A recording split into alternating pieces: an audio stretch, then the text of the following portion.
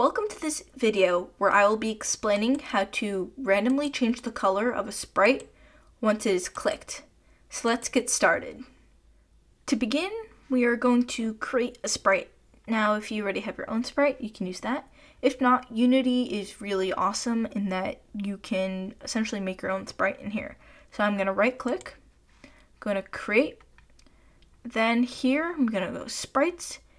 Then I can select which shape I want. So I'm just going to use a square. You can use any of these.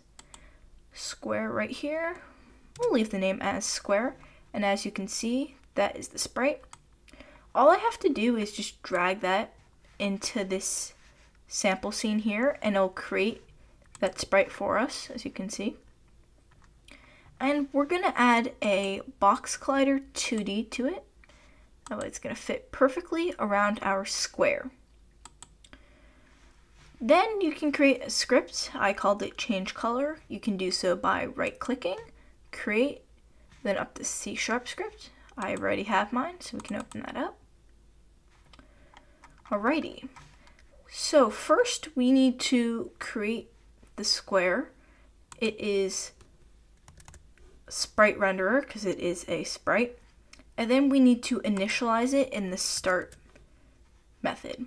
So just square is the name I used to name the square. This can be anything. I could have written my sprite. I could have even called it circle if I felt like it. So this is an arbitrary name, but it's generally good to name this variable something that's fitting. So in our case, we have a square sprite, so I named it square. And then we are going to create a method called private on mouse down. So on mouse down means while I'm holding my mouse down, this thing happens, or this happens as I hold my mouse down. So what we want to do is we want to change the square color to a random, and this is a color, a random color. And then just to make sure this is working, I'm going to print changed to show that we have changed our color.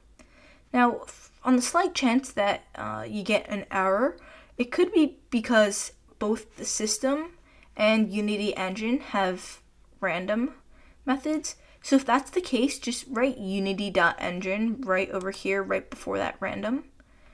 And hopefully that should work. And the reason why we created a box collider 2D before is if you look, it's called when the user has pressed a button over the collider, as you can see. So essentially, if we didn't have the collider, it wouldn't recognize that we clicked the square. So I'm going to save this script. We're going to go back to Unity. I'm going to click our square object. Then we have to add our script. You can do that by just dragging it, or you could add component and search for the name of that script here.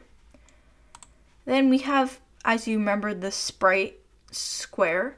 So this is the part where you can drag the component and stuff like that. I saw the word sprite renderer, clicked it, held down, or you could also click this little button here, square selected.